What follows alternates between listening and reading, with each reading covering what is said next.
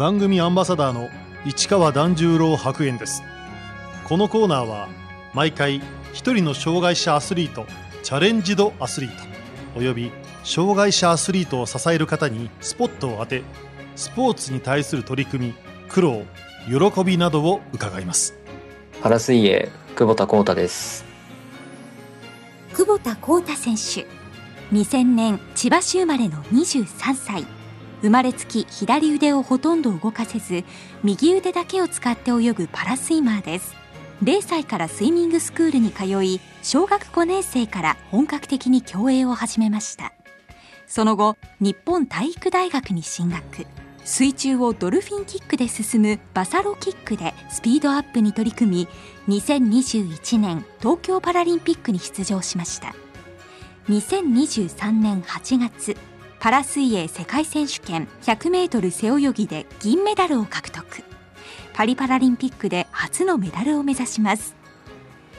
生まれつき左腕がうまく動かせない窪田選手、どのぐらい動かすことができるんでしょうか。左腕はまっすぐ上には上げられなくて、だいたい45度ぐらいまで上に上げることができて、基本的な生活に関してはそんなに支障はないかなっていう感じです。生後間もなく窪田選手は地元のスイミングスクールに入りました。本当に小さい頃からずっとスイミングスクールに通っていたので、それが当たり前になっていたというか、そういう感じでしたね。窪田選手は小学5年生から地元のパラ水泳チーム千葉ミラクルズに参加。これがきっかけで本格的にパラ水泳に取り組むようになりました。母がその新聞でちょうどミラクルズの記事を見つけてくれて、そこでパラ水泳っていう存在を知ったんですけど、こういうのがあるよっていうので体験に行ったのがきっかけですね。千葉ミラクルズにはどんなメンバーがいるのでしょうか。基本的には障害者のスイミングチームになるんで、障害を持った方々と一緒に練習はしてたんですけど、比較的年齢層は高めで、僕が入った時にはもう一人女の人が高校生か中学生ぐらいだった方が一人いて、それ以外は本当基本的に年配の方でしたね。それこそそれまでパラスポーツもそうですけど、パラ水泳っていう存在を全く知らずにいたので、こういった世界があるんだっていうのは新鮮ではありましたね。千葉ミラクルズと並行して気合水泳塾というスイミングスクールにも通うようになった窪田選手。千葉ミラクルズに亀井さんっていう、おじさんの方がいらっしゃって、で千葉ミラクルズの練習が週に確か1回程度だったんで、それ以外の練習をその亀井さんっていう方に見ていただいてて、で高校生くらいからその気合水泳塾っていうところで練習するようになったんですけど、そこにはその亀井さんの紹介で入って練習するようになりましたね。気合水泳塾の方では、マスターズを目指されている方々が基本的には選手としてやられてて、本当に水泳に関する基礎的な部分を教えていただいたかなっていう感じですね。全国大会にも出場するようになった窪田選手。パラリンピックを意識し始めたのは高校3年生で大学に入ることが決まった時ですね。自分が別に出れるとも思っていなかったんで、日体大に入ったのは、大学に進学するっていう決断に至るまでもいろいろあったんですけど、そこで水泳を続けるっていう風に高校2年生の頃になって、で大学に入ってからそのパラリンピックっていうのが記録的にも現実的になってきたので、そこでちゃんと真剣に目指し始めたっていう感じですね。窪田選手は2018年春から日本体育大学に進学。横浜市のキャンパスそばで寮生活を送ることになりました。4月の入りたての頃は1ヶ月ぐらいホームシックになって、誰も知り合いもいないし、寮生活だし、練習もめちゃめちゃきついしっていうので、若干のホームシックにはなってましたね。寮で窪田選手と同部屋だったのは、当時博士課程に在学していた日本代表の富田宇宙選手でした。宇宙さんとは1年生の僕が入った時から同じ部屋で生活してました。宇宙さんのことは全然知らなくて、本当ちゃんと関わり始めたのが大学入ってからとかだったんで、喋ると楽しいおじさんっていう感じなんですけど、ほぼほぼその時初対面だったんで怖かったですね。現在窪田選手の専属コーチを務める鷲尾拓実さんと出会ったのも日体大でした。鷲尾コーチからは、僕がそもそも片腕で泳ぐっていうところがあって、で、練習は基本的に大学のメニューをひたすらついていくっていう形で、その中で泳ぎの指導っていう部分で実際にコーチが片腕で泳いでくださって、でその中で多分こうした方がもっとうまくいくよっていうようなアドバイスを具体的にくれたのが、自分的にはそれがものすごくハマっていて、徐々に記録も伸びていったっていう感じですね。本当細かい技術的な部分でフルのキャッチの仕方とか、あとキックのタイミングとか蹴り方とか、そういった細かいところを指導していただいてたっていう感じですね。3年生になった時、鷲尾コーチは窪田選手の専属コーチになりました。大学の練習でそのブロックっていうのに4つのブロックに分かれてて、で種目と短距離と中距離長距離、あと個人メドレーっていう4つのグループに基本的には分かれてて、で鷲尾コーチはその短距離の選手たちのブロックを主に見ていたんですけど、僕が3年生になった時にその宇宙さんと鷲尾さんの関係が解消して、で僕的にはそれまでも入ってからその2年間でかなりタイムが伸びていたので、これはもう引き続き見ていただこうっていうのでお願いをしました。もともと平泳ぎバタフライ中心だった窪田選手、背泳ぎ専門に変えた理由は？背泳ぎに変えたのは大学入ってからすぐですね。ちょうど僕が入学した年にルール改正があって、呼吸の時に横を向いて右側を少し傾けて泳いでいたんですけど、そのルール改正でその姿勢を水平にしなさいっていうルールが追加されて、でそれだともう大幅にバタフライのタイムが落ちてしまって、だったらもうバタフライやるよりもその背泳ぎの方が伸びしろが多分バタフライに比べたら全然あるっていう、コーチの判断で大学1年生の頃に種目を変えたっていう経緯ですね。窪田選手は2021年のジャパンパラ競技大会で日本新記録をマーク。東京パラリンピック出場が内定しました。大学1年生の頃から、パラリンピックっていうのを本格的に意識して練習して、でいざ内定したっていう時は、やっとスタートラインに立ったなっていう感覚でしたね。東京パラリンピックで窪田選手は 100m 自由形、100m 背泳ぎ、男子 4×100m メドレーリレーの3種目にエントリーしました。100m の自由形にはちょうどそのメイン 100m 背泳ぎの日程的に自由形の方が早かったんで、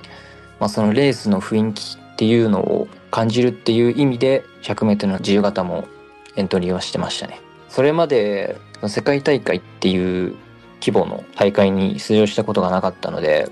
その点については緊張していたのは覚えてるんですけど、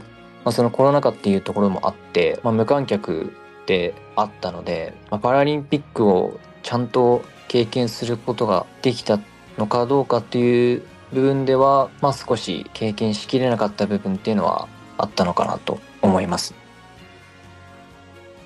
雰囲気をつかむために出場した 100m 自由形は予選敗退でしたが、メインの 100m 背泳ぎでは決勝に進出、5位に入賞しました。決勝進出っていうのが決まった時点で、一つ目標は達成されたので、決勝の時は、割とリラックスしてレースに臨めたかなっていうふうに感じますね。3位との差はちょうど2秒ですね。レースを終えてからは全然いけるなというふうには感じました。次のパリに向けてっていう大会にはなりましたね。団体種目の男子 4×100 メートルメドレーリレーには第一泳者として出場した窪田選手。結果は8位でした。 4×100 に関しては僕が背泳ぎだったんで、1泳っていう部分で、本当1泳ってやっぱり一番いい順位で後の人たちにつなげたいっていう部分があったんで、そこはもう本当に自己ベストを目指して泳いでましたね。なかなか国内でリレーに出るってことはほとんどないですし、でまたそのメンバーの中にも山田拓朗選手がいらっしゃって、そういった方とパラリンピックの舞台でリレーで一緒に泳げるっていうのはなかなかなかったんで嬉しかったですね。日本代表の選手たちと選手村で一緒に過ごしたことも貴重な経験になりました。選手村の同部屋が鈴木さんと木村さんと山田さんと、僕の4人部屋で、本当皆さんメダリストの方々で、ちょうど僕のレース前にも鈴木さんが金メダル獲得されてたりとか、そういった意味では、実際にメダルを見させていただいて、自分のレース前にはその時は本当に自分も取るぞっていう気持ちになりましたね。東京パラリンピックの後、次のパリパラリンピックに向け窪田選手がまず取り組んだことは、これはもう本当永遠の課題でもあるんですけど、やはりその50メートルをターンしてからの後半っていうのが、後半のスタミナっていう部分をずっと課題にしていて、前半は割とスピードを出して積極的にレース展開でいけるんですけど、後半あからさまに押してしまうというか、持久力が全然足りない部分があるんで、そこは今も継続的に練習してますね。日体大卒業後 NTT ファイナンスに入社した窪田選手。現在の練習環境は、もともとその就職活動を始めた時期が遅くて、東京終わってから10月ぐらいから始めたんで、もう全然なくて、いろんな方にご相談させていただいて、その中で拓郎さんに少しご相談をして今の会社を紹介していただいたっていう感じです。練習に関しては、基本的に競技を優先的にさせていただいてて、基本的には週5で練習はさせていただいてます。私はナショナルトレーニングセンターの方でいつも練習してます。2023年8月、窪田選手はイギリスマンチェスターで行われた世界選手権に出場。世界ランク1位で迎えたこの大会、窪田選手は100メートル背泳ぎで前半トップで折り返しましたが、スペインの選手にラスト25メートルで抜かれ銀メダルとなりました。世界選手権に関しては、もちろん金メダルっていう部分を目指して練習も積んでましたし、絶対に取れるっていう自信がありました。ただメダルに固執しすぎると良くないっていうアドバイスを心理サポートの方から言われて、で、自己ベストを出せれば結果がついてくるっていうふうに思ったので、ベストを目指してやっていこうっていう部分で、前半0秒8で、そのベスト出した時よりも速いタイムで入ることができて、でそこからターンして後半に向かっていく中で、ちょうど隣のコースにそのスペインの選手がいて、で今までそのレースの中で迫られる展開っていうのを経験したことがなくて、でそのスペインの選手が来てるのは実際に視界に入ってきたので、その普段レース展開として上げる部分ではない場所で、その焦って無意識に上げてしまったのかなっていう印象があって、そこで後半スタミナ切れをして最後抑えてしまったっていう、今までに経験したことのない新たな課題が生まれたレースになりましたね。自分のレースがきちんとできていれば、ベストタイムで終えることができたのかなっていうふうには思いますね。敗れはしましたが、これで100メートル背泳ぎでの日本の出場枠を獲得。選考会でしかるべき記録を出せばパリパラリンピック代表に内定します。まずはその3月に選考会があるんで、そこでしっかりと記録を出して内定をするっていうのが一つ重要なところですね。窪田選手には大会前によく聴く曲があります。レース前はよくワンピースの解放のドラムっていう BGM を聴いてテンションを上げてます。よくワンピースもアニメとか漫画とか見たりしてるんですけど、その戦いに行くぞっていう気持ちをその BGM を聴いて気分を上げてますね。ワンピースは作品自体も好きだという窪田選手。強敵に向かっていくっていう部分は惹かれますね。本当に今となってはそのベストを出した自分を超えなきゃいけないので、そういった意味ではそういった音楽を聴いて奮い立たせてますね、レース前は。競技を離れた時はどんなことをして気分転換を図っているんでしょうか。オフの日とかは、サウナ行ったりとか、あと最近野球が好きなんで、地元千葉なんですけど、よくロッテの球場とか見に行ったりとかしてますね。窪田選手は大好きな野球で夢があります。始球式やりたいですね。もう全然小学生の頃とかボール投げてたのか小学生以来投げてないんで全然わかんないんですけど、もし決まったらもうそれに向けてしっかりと準備して臨んでいきたいなと思ってますね。窪田選手にパリパラリンピックへの抱負を伺いました。やっぱりその後半の持久っていうのはもちろん重要にはなってくるんですけど、その前半をいかに楽に早く入れるかっていうところも大事かなっていうふうには考えていて、前半楽にそれこそ0秒台で入れればその分後半のスピードも落とすことなく泳ぎ切ることができると考えているので、そこをしっかりとパリに向けて、まずは3月ですけど、そこに向けて引き続き取り組んでいきたいなっていうふうに考えてます。タイムはその泳ぎ方を変えてる部分っていうのも今あるんですけど、1秒前半、遅くても1秒前半、早くて0秒後半で入って33秒台で帰ってくることができれば、4秒3秒が見えてくるかなという感じですね。パリパラリンピックでは本当にメダルがかかっているっていうのもありますし、本当に金メダルが取れるかどうかっていうレースになってくると思うんで、しっかりと世界選手権の悔しさをパリで晴らしたいなっていうふうに思います。改めて窪田選手にとってパラ水泳の魅力とは。パラスポーツいろいろあって、その中で水泳っていう競技があるんですけど、水泳の場合は、自分の体一つで競技をするっていう部分でもありますし、その同じ種目の中でも、いろんな障害を持っている方がいて、で同じ種目ではあるんですけど、泳ぎ方もその人それぞれでその人に合った泳ぎをされてるんで、そういった部分では